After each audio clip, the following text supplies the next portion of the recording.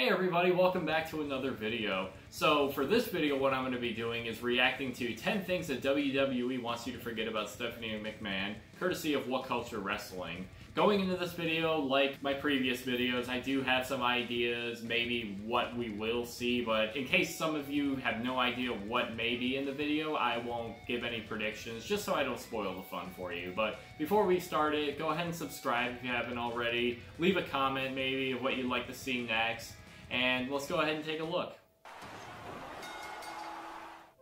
Stephanie McMahon, the filthy, dirty, disgusting, brutal, bottom-feeding trash bag hoe. Yes. Gosh, I'm never going to work for WWE, am I? Well, in for a penny, in for a pound. The billion-dollar princess is all set to become the queen of wrestling when she assumes control of the business with her. For some reason, it still should be She's one of the with biggest figures in Shane. wrestling, ranking a solid 9 on the Leno scale of strong chins, and while the Lady Macbeth of WWE may be on top of the world, there are more than a few ignoble moments in her past. This list is basically my WWE career suicide note. Hope you f***ing like it. I'm Adam from WhatCulture.com, and here are 10 things WWE want you to forget about Stephanie McMahon. Number 10, kissing Bischoff. Oh, that was so Eric weird Bischoff when that is happened. my Patronus, my grinning deity, the man after whom I model every single fibre of my being. The handsome, virulent tooth factory.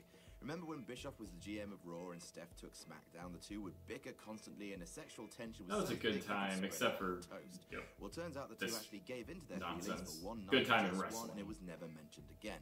It was Halloween, and Eric Bischoff broke into Steph's office disguised as her father, which already conjures so many delightful psychological quandaries. Oh my god. Eric removes his Vince mask and then grabs Stephanie for a kiss. Yep. She initially fights him off, and then it appears like she likes it, and then the two kiss on a desk. Then it's forgotten about entirely. I mean, it makes sense to me that someone would want to kiss Eric Bischoff, but you think they'd at least get a story out of it. Fun fact, Eric would then go on to kiss Linda McMahon, because L-A-D. Yep. Number 9, HLA. The ruthless Hot lesbian action, yep. Like the attitude looks grotty, but this is completely f***ed all the way up.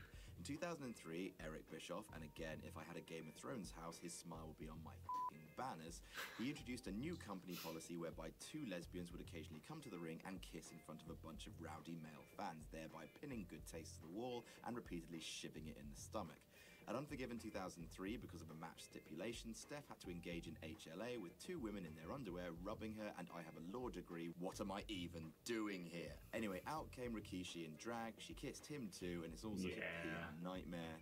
Never mind. Number 8, the I Quit match. Speaking of public relations, what says fun Sunday night out than a father throttling his own daughter with a bit of lead pipe?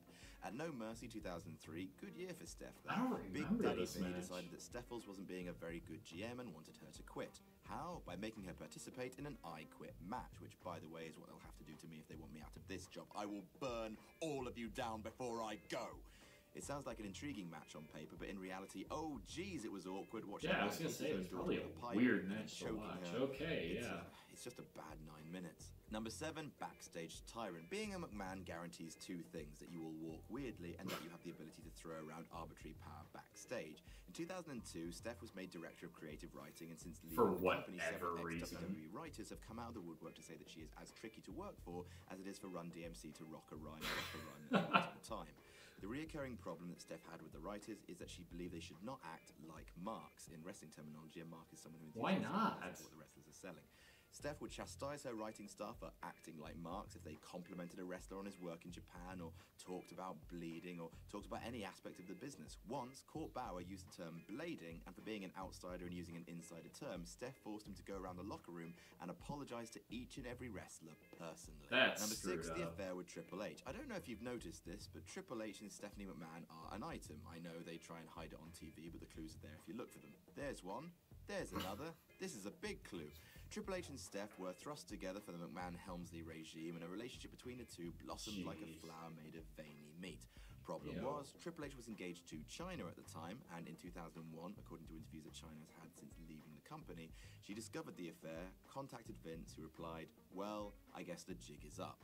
As she told that she was let go from the company shortly afterwards. Now, the exact circumstances of Chyna's departure from the company are spotty at best, but the affair occurred, and since China's death in April, WWE will definitely want it forgotten. Yeah, that's Number 5, messed that up. charity tweet. Steph is Oh god, I remember this charity tweet, you bitch. Closer to a doom cloud than a person, but because she's one of the biggest heels in the business, but also the face of WWE's numerous charity drives. WWE have been incredibly present in the charity sector in recent years with Be a Star, Susan G. Komen, Connor for the Cure, and many other worthy causes, which is great, until you see this tweet sent by Stephanie McMahon in which she quotes Biz Stone, co-founder of Twitter, and saying, "Philanthropy is the future of marketing, it's the way brands are going to win." Well, doesn't that just throw every single charitable thing that WWE's ever done in a much darker light? It's all a calculated marketing campaign. Well, I mean, all the charity work is obviously to make money in the end. Number 4, the boob slip. Ah, boobs. Here's to them. Everyone raise a glass. Stephanie McMahon has a pair of boobs, which have fluctuated in size over the years, as eagle-eyed Chris Jericho often took delight in pointing out. Well, it turns out that her boobs quite like the attention and decided to go into business for themselves on an episode of SmackDown. In 2002, the March 14th episode for the fact fans amongst us, Triple H was feuding with Jericho and Stephanie at the time and had the $1 Billion Princess set up for a pedigree when her lady boobs fell out of her dress. It's been edited on the network, sorry perverts, but live it was briefly out there for all to see. Number 3, the incest angle. Vince McMahon is crazier than a lift full of rabid bats, and there's oh god, yeah, this. That than the one-time what do you even say if somebody pitches you this idea? Seriously, this actually full-on happened. Steph herself spoke out about it on a DVD about Vince. She was pregnant at the time, and ever the bat showman, Vince pushed to have himself be revealed as a father. No, seriously, I believe this it. actually happened. What happens in Vince's head? It must be like the Battle of the Somme in there. When Steph said, "No, Vince, no, my actual father, you're not going to be the dad of my unborn baby," Vince said, "Well, okay. How about Shane? How about Shane? Yeah.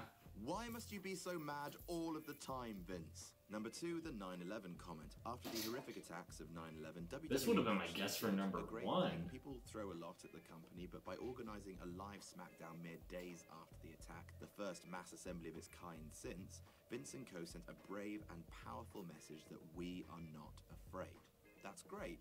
It's just a shame that during that episode on September 13th, Steph put her foot in her mouth in a big way. She did a piece to camera about how, a few years ago, her family also came under attack. The incident she was referring to, the steroid trial, where Vince was taken to court for allegedly distributing... Yeah, why did they want that air? Attempted empathy or not, comparing the deaths of thousands to your rich father being taken to court for drug distribution is a hugely tasteless and frankly delusional thing to say. And number 1... Oh, and so the yeah. in my coffin, bang. Forgot about this one. Right, so this has always been merely a rumor, but it's one of the most persistent and shocking in wrestling, so we're just gonna tell you. In November 1994, Macho Man Randy Savage... I believe it to be a rumor. I mean, one of the reasons for his departure... So many people are saying that's not true. Like, how can you get that many people to say that's not true? September 1994, so... Oh dear. A lot of oh dear. Yeah. WWE have never breathed a word on whether or not this rumor is true, but it's worth noting that of all the characters to leave WWE for WCW back in the 90s, all of them came back except for the Macho Man. He was never seen again on live TV and scarcely mentioned until after his death. This is putting it took him until together and coming up with 5. Forever to get into the Hall of Fame. Definitely something WWE want you, me, 2015. and everyone to stop talking about. Now, if you'll excuse me, I'm off to make my front door as sledgehammer-proof as possible. And that's our list.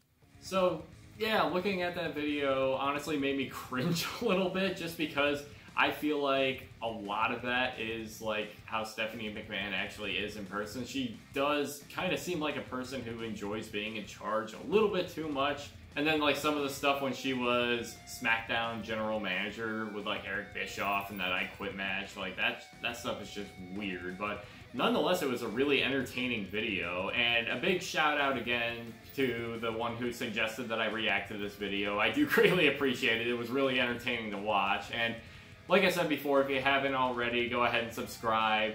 Maybe leave a comment of what you'd like to see next, and I'll see you guys for the next one. Alright, bye.